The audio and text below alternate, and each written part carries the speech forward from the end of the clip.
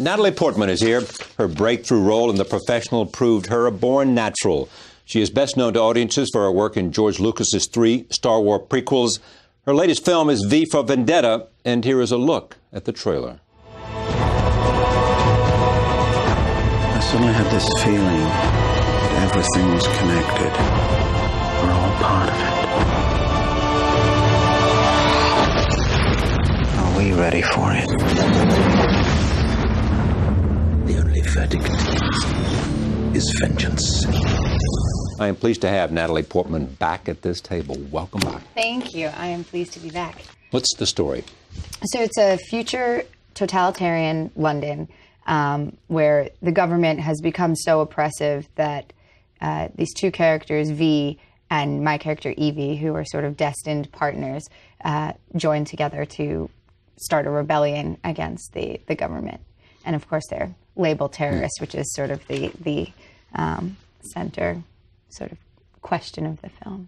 So the central question is, he's a terrorist, but and he commits act of terrorism. Well, I think the central question is, when, if ever, is violence justified? And then, you know, how do we draw the line between terrorism, freedom fighter, and, you know, in different contexts, do we have different judgments of these labels? All obviously in the middle of an action movie, you know, I mean, not to take it too extreme, you know, about the provocation. Yeah. And there's also the history here. We've got Guy Fawkes, who was this famous character, who wanted to bomb London. Exactly. Well, the Houses of Parliament. Exactly, in 1605. The King in 1605. Yeah, the Antonia Fraser book, Faith and Treason, about that was really, really helpful with that whole history, especially because Guy Fawkes is the one that we all remember, but he wasn't actually the ringleader. He was just sort of the first one caught and became the symbol of that, and now there's still Guy Fawkes. And he's a symbol for this character here. Right, exactly. Now, who is he, and why is he hell-bent? What has the state done to him that makes him want to destroy this fascist state? V, you're talking about, of course. V was put into this sort of laboratory situation as a child where they do all these medical tests and they're creating viruses and testing people's resistance to them and all sorts of government manipulations and oppression. And so he has become this character especially sensitive to injustice. And there's obviously further injustice that the government imposes on its people, whether it's, you know, oppression of minorities or, you know, curfews or general censorship and you know, sort of wiretapping, I suppose. Yeah. And he, you know, becomes politicized, but also he's more of a Greek classic hero than a movie hero because he has this tragic flaw of revenge, where often he has very bad sides to him and you don't necessarily like him, which I enjoy because I think it complicates things for the audience. You aren't told who to like and dislike. And what's the relationship with Evie, your character? Because he rescues her in the beginning. Right. Now she's doesn't have the same sort of place that she had in the book. In a sense, she's now a television person, and she was a waif, sort of on the street in the original comic book. It's sort of been updated. It's interesting. That's one of the major changes from the graphic novel to the film is my character, because in the graphic novel, she is sort of the street waif who's been brought to desperation and is, you know, trying to be a prostitute for the first time, and she's also younger than the character in the film, you know, minorly. She's more of a teenager. But I think, you know, since that was also written Cold War era, that the image of a dystopia was a little different then than today, where today, you know, materialism and comfort, you know, material comfort is, I think, one of the scary things and oppressive things that we can imagine today. So to make her set in a place where she's middle class and comfort, and therefore might be more reluctant to you know, speak out against injustice. And what does she go through? What kind of evolution? Because the visible evolution she goes through, she has her hair cut off. Right, of course. That's the physical. And that's the picture we know of you from this movie. Right. Well, her relationship with V is really interesting because it has all these different layers, which is like real relationships in different situations. Sometimes you're the savior, sometimes you're the victim, sometimes you're the tormentor, sometimes you're the lover, sometimes, and they have all of these different levels, and through these different sort of phases of their relationship, she moves from being someone who is too sort of scared to speak her mind, her opinion, and becomes becoming fearless. Yes, who loses that fear. One thing about V, he has these superhuman qualities. Right. I mean, he is a warrior par excellence. Right. You know, stronger, tougher, you know. Right. And then someone said this interesting thing about him, that if you give back his goodness, you will take away his greatness. Have you heard that? No, that's really It's an interesting, I don't know where I read that, and I should give credit to whoever said it, but it's interesting and something that somehow, it would lose his edge, I guess. Right. And the edge is what makes him great. The whole blinders. Well, it's sort of like the losing fear thing that Evie goes through, is that fear is an element of our lives that protects us. I mean, the reason we have fear is to prevent us from repeating past experiences that have caused us pain, physical or emotional. And, you know, even if it wasn't our experience or an experience we heard about or read about or whatever. So losing fear is, yes, it might make you braver, but it also puts you in a very dangerous place. So he definitely has that element. The Wachowski brothers. Yes.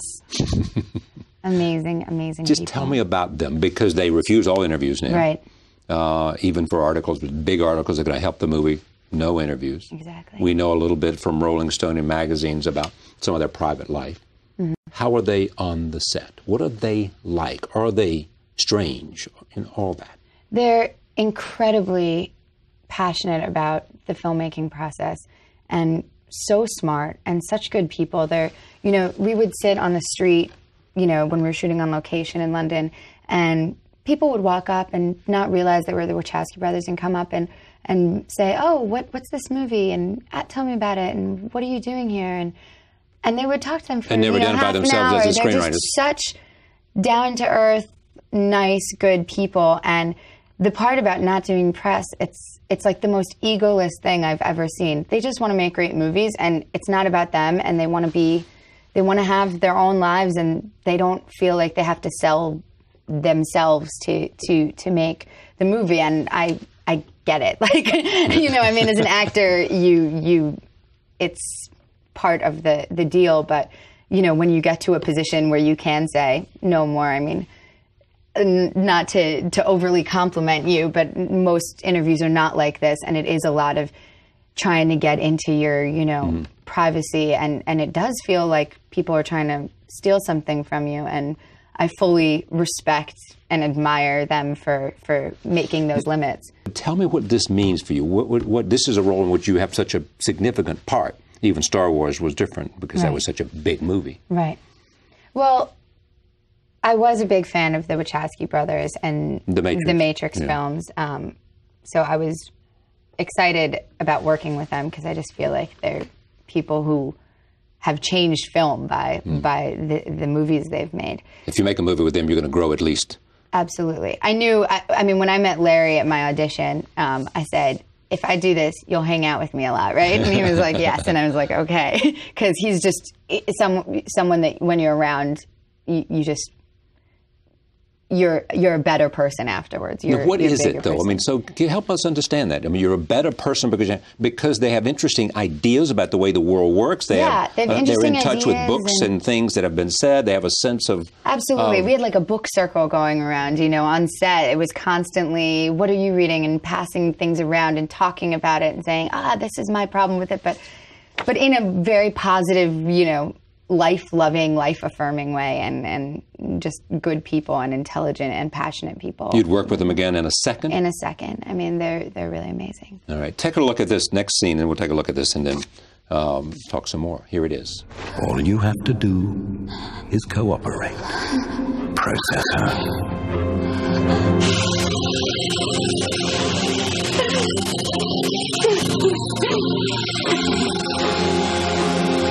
You had only one haircut to give. Exactly. So this was one set. This was one cut. We only had one take. One take, yeah. They obviously had, you know, several cameras that they had rehearsed many times, and and they had, they even practiced the head shaving. They got guys from the crew to volunteer to get their heads shaven to make sure the razor was working, and it's just focused on staying. But you had one take. That was it. If you screw this up, you. Yeah, I always feel like an ice skater or something when I when I talk about it. My one shot of the gold. When you watch this unfold, did it change your politics at all? Did it have any influence on the way you see things, as one 24-year-old with a rather extraordinary experience in the world outside of home and Harvard, where you graduated in 2003? I think it deepened my understanding of a lot of these questions rather than answered them. Right. These questions are seemingly unanswerable to me. I always get sort of in a hole when I feel like I've come to some point because, I was always, obviously we're raised on nonviolent heroes. We're raised on the Martin Luther Kings and the Gandhis of the world. And then you start realizing that, you hear something like Gandhi saying about Jews in the Holocaust have committed suicide. And you think, but that's a violence against yourself. And, that seems not to be especially nonviolent. And so you start realizing that there are situations, I realize, I can't speak for anyone else, that I think there are situations where violence is necessary in a violent world. If the whole world's nonviolent, obviously there's a great possibility for nonviolence. But if you have violent neighbors, there do seem to be situations where violence might be necessary. And that's a really scary thing to come to a conclusion to come to when, you like to think of yourself as a peace lover. And I think you or somebody else asked this question, and you may have said this, what turns a person is the intriguing question. Right. What turns a person to say, I'm prepared to make that choice. Right. And when I'm being from Israel and hearing stories about, a young female lawyer who decides to become a suicide bomber, I go, why? What would Or how do you justify killing innocent people? Right. Is the question. Absolutely. And I don't know if I've gotten to that point at all where I can ever imagine that. But where do you think you have gotten? Well, I obviously start with the most basic question, what would bring me to violence? And I think if someone did something to my family or was threatening my family. That's self-defense in part. Self-defensive. But I don't even know if I could be violent defending myself, but defending people around me I love, I think I'd be willing to. But then you realize how far that can be extended, because what if a president thinks his whole country is his family? What if you think your whole religious group is your family? What if you think animals are your family? That can be extended to extremes. And also, what if it's a perceived threat rather than a real threat? And there's so many, that's how it just goes on and on. So obviously, there's... You evidently, according to something I read, have watched Munich a lot, Steven Spielberg's film. I've seen it once, but I was... Moved by it. Yes, I was very moved by it. Because? It really upset me because it hit on my feeling of the sort of impossibility of Israel, and something that's almost becoming an impossibility of the United States, too, that feels that in order to protect a place where people can be safe to practice Jewish values, you do a lot of things that go against Jewish values. And the United States... There was a famous quote by Golda Meir. She says, after the terrorist attack, sometimes a nation has to go against its own values in order to Right, but then there's itself. The Israeli Supreme Court decision on torture that we read it in college, and there's a quote about part of that where they say that they are against torture, and they say that we will have to fight this war with one hand tied behind our back, but we will have the upper hand. And there has to be some middle ground, because there's also a Churchill thing where he said, during World War II, that I heard that they asked him to cut money for the arts during the war, and he said, then what are we fighting the war for if we're not, defending our culture? And that's also the V quote. My favorite quote in the movie is when he says, when I say, you want to dance on the eve of your revolution? And he says, a revolution without dancing is a revolution not worth having. and that's the very basis. I mean, which also reflects the whole other thing of people. I mean, he believes himself a revolutionary. Right. He said, "I mean, you're a terrorist." He would accept that. Right. But he believes more than that. He is a revolutionary. Right.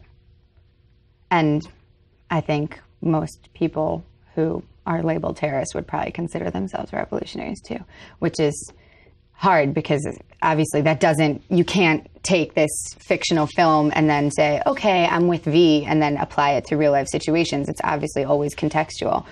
But yeah, sometimes the cause is just and the means are unjust. And that is another, you can sometimes agree with the cause and the ways people express their causes are very, illegitimate still. There are references to avian flu. Right. A whole series of American crises. America's in bad shape during this film. Yes. Yes, America is in bad shape in the future of this film. Yeah. Your politics, not in terms of Democrat or Republican, but are you pessimistic about the way this world is heading? I'm definitely optimistic, and I see everything as sort of, swinging. It gets bad one way, and then it'll go and be good again, I hope. But your next film, which you've made or not made, with Javier Bardem, is Goya's... I finished Goya's Ghosts, about the painter Goya, fictional account of his, It gets you to Barcelona, doesn't it? We were in Madrid most of the time shooting, and it was a great experience. Yeah. Thank you for coming. Thank you so much for having me. Great to see you. You too. Natalie Portman, the film V for Vendetta. It will be talked about. It already is being talked about. Lots of people have weighed in terms of the kinds of issues it raised. It is this sort of interesting combination of a thriller on one hand, and these sort of philosophical questions that it raised. And filmmakers want a lot of people to go, and then they want those people who go to talk about the movie. Back in a moment. Stay with us.